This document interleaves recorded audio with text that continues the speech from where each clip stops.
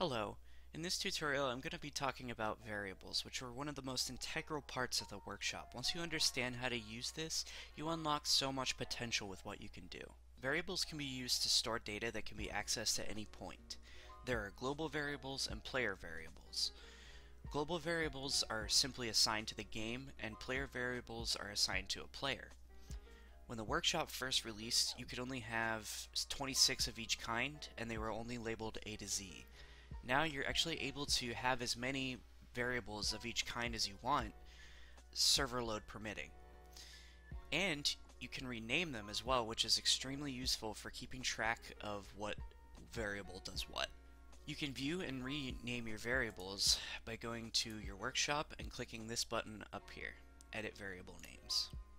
You can see over here, these are all your global variables, and these are all of your player variables. So let's say I wanted to create a checkpoint system. I'll start by renaming global variable A to checkpoint. Then to place my checkpoints, I'll go ahead and load into the game as a spectator. Note that any positions in our script will not translate to other maps. For this example, I'm just going to stick with Hanamura. So now that I'm loaded in, I'm going to go ahead and find where I want to put my checkpoints.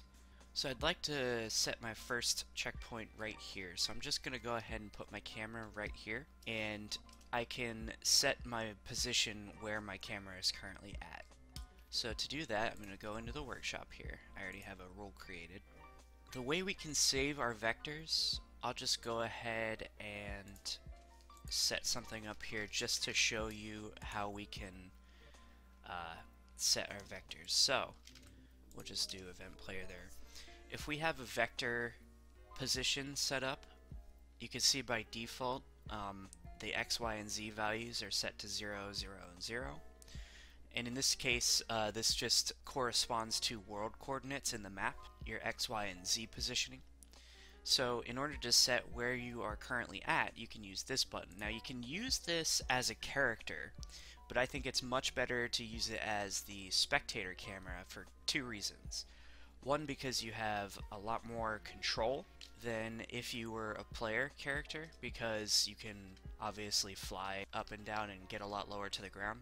And the second reason is because heroes have animations, so your camera isn't completely steady like it is with the spectator camera. So if you wanted to get the exact same vector every time without moving, with a hero you're going to have a little tiny bit of variation every time you click that camera button. So here's another use for our variables. Instead of doing this, for right now, we're just going to load our positions into more global variables. So we'll rename B to checkpoint position 1. And you noticed if I put a space in there, it doesn't let you do that. You can't have spaces or anything that's not alphanumeric. And so I'm going to have 3 checkpoints here. So I have those named, and you may be thinking there is definitely a better way to do this, and you're right, but we'll get to that in a bit.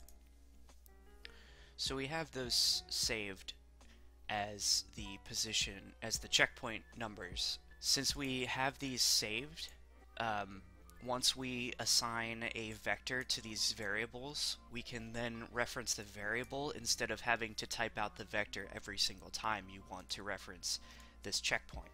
So we're just going to come in here, we're going to actually, first of all, just define those vectors on those variables. So I'll just call this rule checkpoint positions, and we don't need any conditions. That means if it's a global rule with no conditions, that means it'll just activate as soon as the game starts and then no more.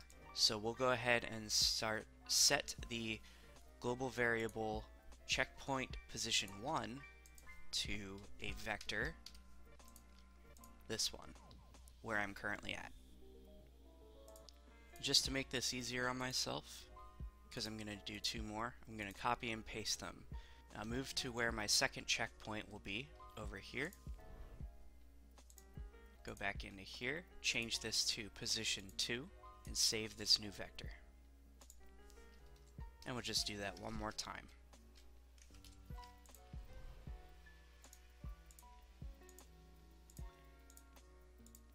So now we have these three vectors saved in our variables. I'll go ahead and set up some effects so that we can see what we're doing a little bit better. So I went ahead and I made some effects and some text so we can visually see where we have our checkpoints set up. I'll get more into text and effects in another video, but actually if we go ahead and load in right now, I don't have any rules that actually do anything whenever you're in the checkpoint. They're just sort of set as positions with effects on them so that you can see where they're at. So in order to actually make them function as checkpoints, we're going to go ahead and go back into the editor. We're going to do an each player so that we can detect when the event player goes into the area. Now for this one it'll just be for checkpoint 1. We'll create a new condition. We'll do a distance between. The start position will be the event player, and the end position, we'll just go ahead and select the global variable and checkpoint position 1. And now we'll go here and we'll just do less than number 2. This number is just in meters for distance, and 2 just happens to be the radius that I chose for our effects here. So the distance from here to here is 2. So it just detects if the event player, the distance from the event player to that point right there is less than 2. So once this happens, we're going to have the checkpoint go up to 1. We could just take this and copy and paste it twice for the other 2. We'll just change this to checkpoint position 2.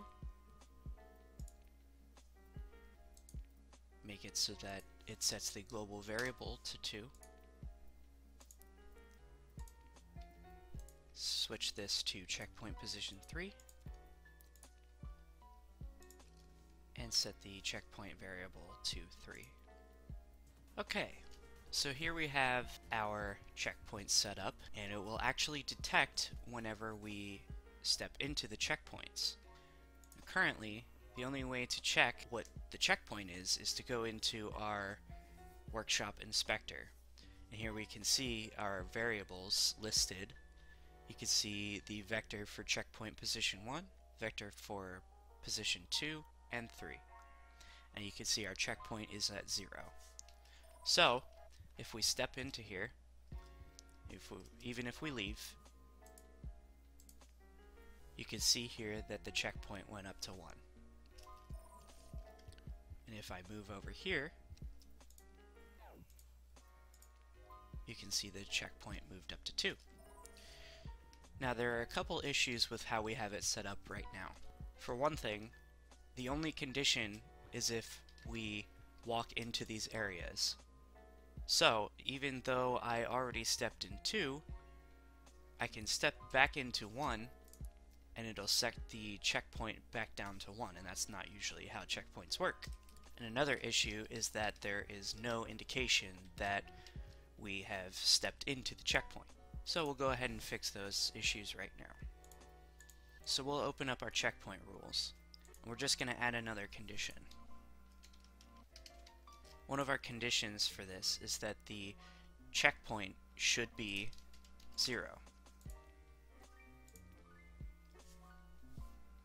This will prevent us from setting the checkpoint to 1 if we've already set the checkpoint to 1, 2, or 3. We'll just go ahead and copy and paste that in the other 2.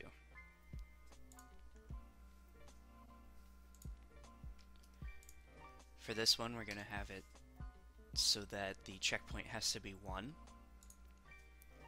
And for this one, the checkpoint needs to be 2. Now for our indication that we actually activated the checkpoint, we'll just use a big message, visible to all players, and for our string, we'll just type in checkpoint 1 activated. And again, we'll just copy and paste those. And we'll restart to save our changes. So let's give this a try. Before I start, I'm gonna actually try and enter 2, and we'll see what happens. We'll check our inspector. Checkpoint is at 0, so that's good. No message.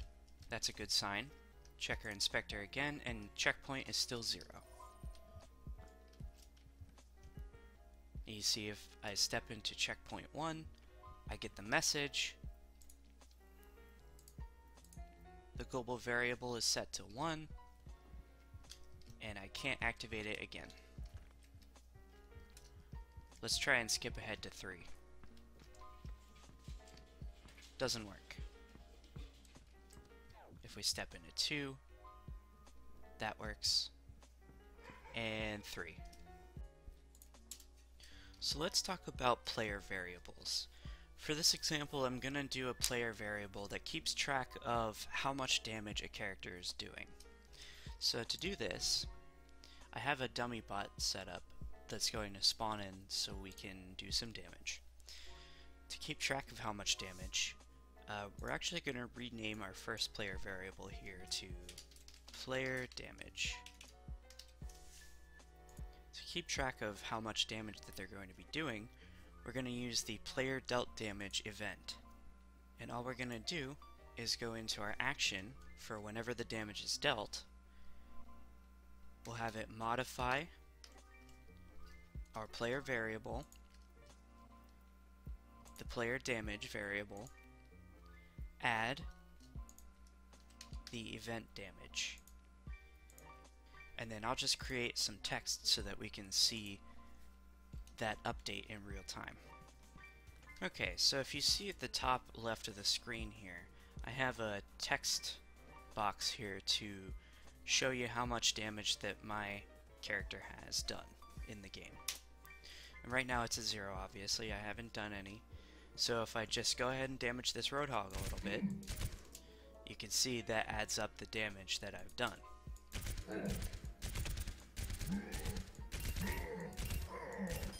And now it's at 600, the amount of health that Roadhog has. So obviously there's a lot more that you can keep track of than what I've shown you here, but that's sort of just the basics of how these variables work. And as we get more into other parts of the workshop, you'll start to see that the flexibility of the variables really helps you to build pretty much anything that comes to mind within the realm of what the game can handle. Thanks for watching.